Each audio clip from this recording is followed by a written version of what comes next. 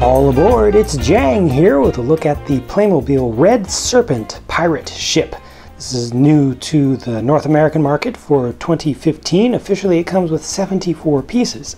This is a medium-large pirate ship. It's not based on the larger hull, which like the larger major most expensive pirate ship they have out, but it's not one of the smallest ones either. It's not based on one of their littler hulls like the last little Black Corsair that I reviewed. It's got a number of stickers around the outside for detailing. They're a little bit on the comic kind of side, but overall I very much like the look of this thing, and I like how much rigging is involved with the different types of sails in the front, the back, and in the center with the square sails. It also has print on one of the sails, which looks kind of nice, looks kind of raggedy, but other sails don't have it, so it's kind of not overdone. I think that adds a little bit of realism to it, having just the more plain looking white sails, but just having a little bit of print on there just to keep it from looking too boring. The Red Serpent theme starts right out here on the bowsprit with that unique piece, and they just kind of get into that same dark red color for the hull. The deck is fairly empty and open. They give you a couple of barrels and things. There are 3 figures included with the set that I'll show you separately, but there is a nice little place, just a little indentation in here. Not really a hold, but just an indentation that will allow you to hold this nice treasure chest here, which actually locks. It has a locking mechanism, so right now it's not going to open up, but slide that over and you can open that up and you see it's got it's not full, but it's got a bunch of gold coins in there. All the way back at the rear deck has more of the dark red coloring in there with some nice plank texture, so it looks very wooden. You've got your wheel, of course, and there are several different levels here, so you can stand your figures up higher so they can get a better look forward.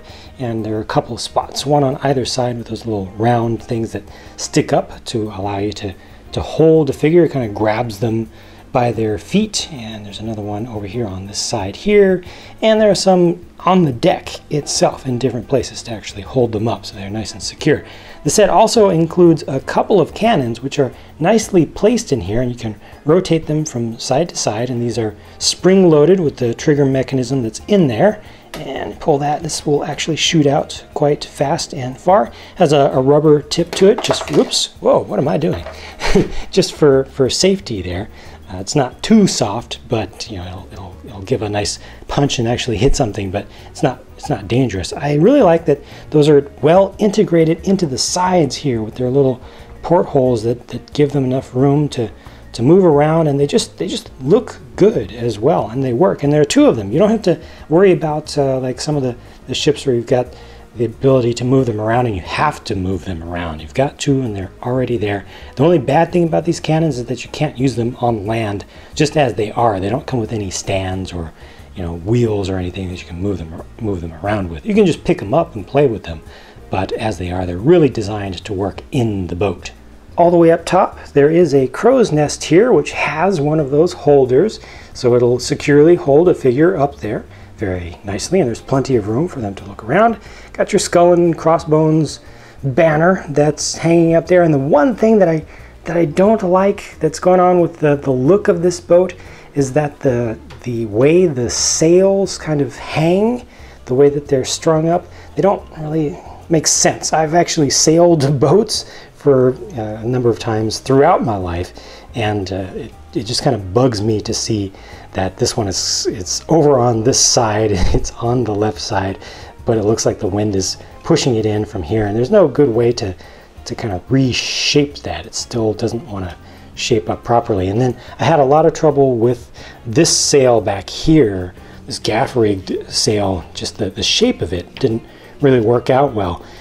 It's easy to put it on backwards, but if you put it on backwards, you'll quickly know that you have done that. The shape of it is kind of awkward, but just as it is, see, it kind of bends right in here. I think they just didn't cut the holes exactly, or punch the holes in this one exactly right with this one. So that just kind of bugs me a little bit. It doesn't really affect the play value at all. And I think the ship still looks good, but you know, if you know how to sail, you know how wind works with sails, then that may bug you a little bit. But it may have just been something that, you know, it's just a little error that won't occur on all of these ships. I do like how many, again, how many sails it has, how many different types of sails, and how everything is all pretty nicely rigged up. Here are the 3 figures that are included with the set. I believe that's the captain on the far left, first mate in the center, and then just another crew member on the right. Gosh, they have so much decoration, so much print in different colors, and the gold inlays and everything. So much going on with their outfits. These are definitely pirates that are into their looks and into fashion.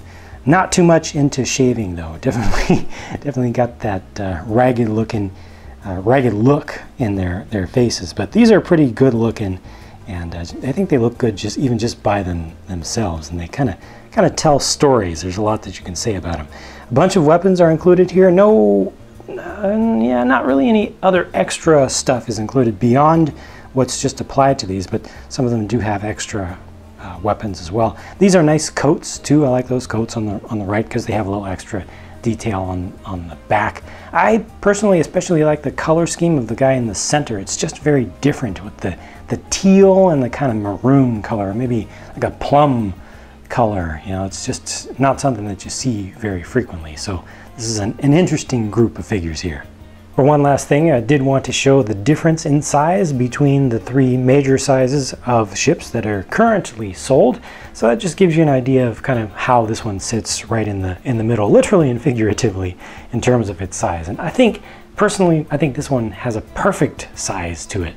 It gives you plenty of space to add lots of extra figures on here. You've got enough room to do battles on deck, but it's still small enough that it doesn't take up too much space in a kid's room. It doesn't take up too much space on display.